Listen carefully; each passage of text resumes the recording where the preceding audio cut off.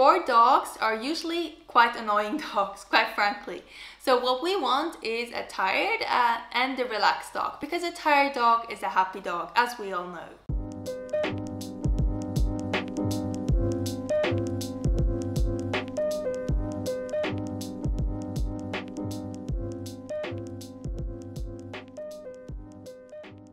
What's up everyone? My name is Caroline from Dogpackr.com, which is all about having fun with hyper/active dogs, like my cutie here, Baloo. In this video, I'll show you how to mentally stimulate your dog.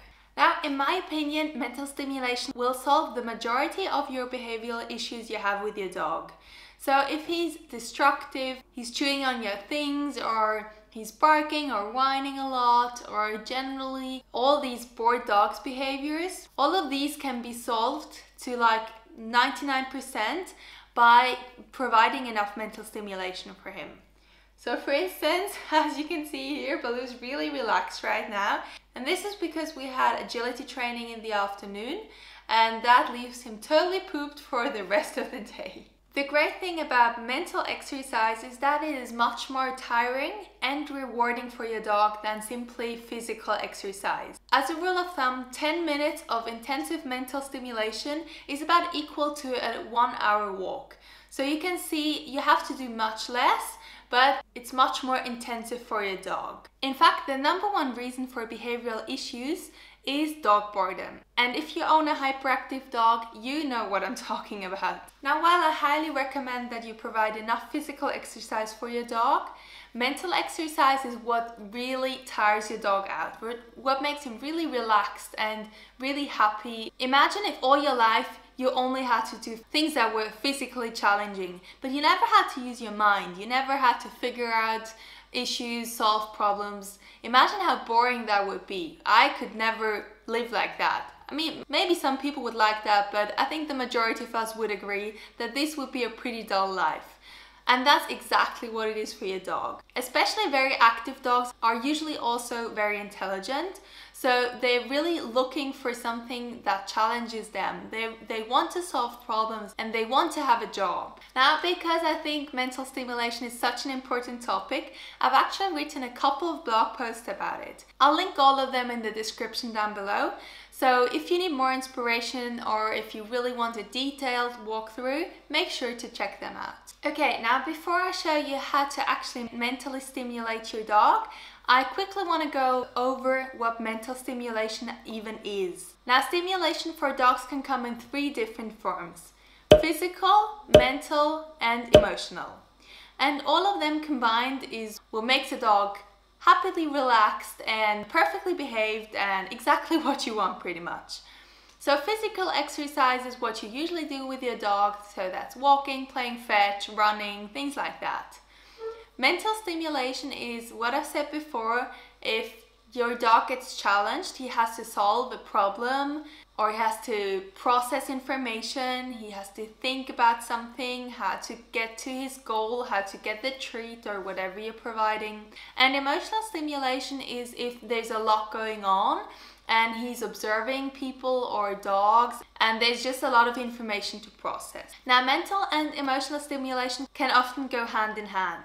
So for instance, if your dog is allowed to accompany you to your office and is there for the whole day, it's usually a lot of emotional stimulation because there are people walking by, people want to pet him. And so this means there's a lot of information that he has to take in. But then it's also possible that he has to listen to your commands because you tell him to be quiet and to relax. And that would also be mental stimulation because he has to think about what you're asking him to do and then actually provide the behavior you asked him. So as you can see, this is a combination of the 2 kinds of stimulation. Now, why is mental stimulation so important? As I've said before, it's the #1 boredom buster. And bored dogs are usually quite annoying dogs, quite frankly. So what we want is a tired and a relaxed dog, because a tired dog is a happy dog, as we all know. Not only that, a lack of mental stimulation can also lead to depression or anxiety. And it generally leaves your dog pretty inconfident because he can never prove his intelligence, he can never feel good about an achievement. So it's really also about that psychological part that makes your dog happy. Now, before you're thinking about how to mentally stimulate your dog, I highly recommend you first evaluate whether your dog gets enough mental or emotional stimulation or whether he needs more. Now, for instance, if we're looking at our dear sleepy dog next to me now, it's quite clear that he's pretty content. He's rarely like that, so I know he's perfectly fine like that. I don't have to do anything more at the moment. However, if we didn't have that agility training in the afternoon, and if we didn't go for a walk where he's allowed to sniff, then he'd be pretty hyper at the moment. Now, that hyperactivity is clearly caused by boredom if we didn't do anything. However, if now, after the training session, if he was still having the zoomies or barking or being in any sort of way annoying, then this would be a sign of overstimulation or of him being overtired. Now, the mean part is that the two kinds of behaviors caused by boredom or overstimulation or overtiredness can actually be the same. So this hyperactive behavior can come from both sides.